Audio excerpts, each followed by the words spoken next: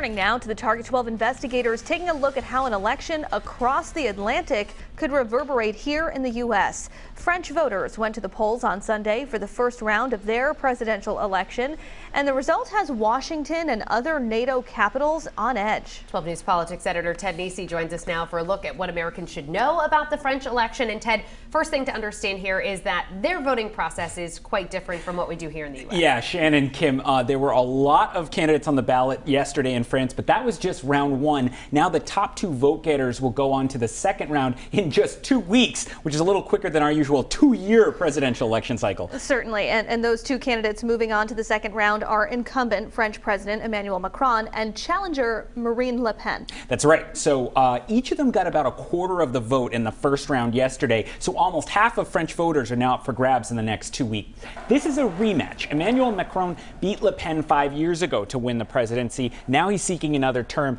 He's kind of tough to pigeonhole. He comes out of the financial world, and he formed a new political party when he ran 5 years ago, taking some positions from the left and some positions from the right. For American officials in Washington, what's important is that he's a strong believer in NATO and a key leader in the alliance against Russia to fight Ukraine.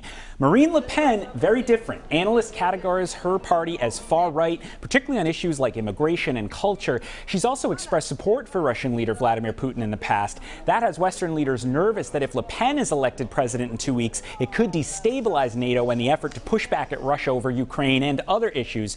But it's clear Le Pen does have a shot. Polls are close in France right now, and voters there, just like here, say they're frustrated about inflation and the economy. Le Pen is focused on issues like that as she tried to bring her party into the mainstream, whereas Macron has angered some voters with economic reforms like raising the retirement age. So it's safe to say it won't just be French citizens paying a lot of attention to politics there in the next 2 weeks. Yeah, fascinating. A reminder of how an election in any major country has ripple effects and impacts the rest of the world. Yep. All right, looking ahead, Target 12 investigator Tolly Taylor has a follow-up tonight on his story, Losing Ground. Yeah, Shannon, this is a follow-up to a report last month, you may recall, where Tolly showed how a federal program to raise at-risk homes on the Rhode Island coastline was underutilized. Tonight he talks to a woman who bought a beachfront home in South Kingstown. She saw Tolly's original report and reached out, but looks like it could be a tough road ahead for her, and he'll explain why coming up at 5. Yeah, those images, you can just see how close that water is getting to her home. Yeah, scary. All right, Target 12 investigator Ted Nesi, thanks so much for being here. Good to be here.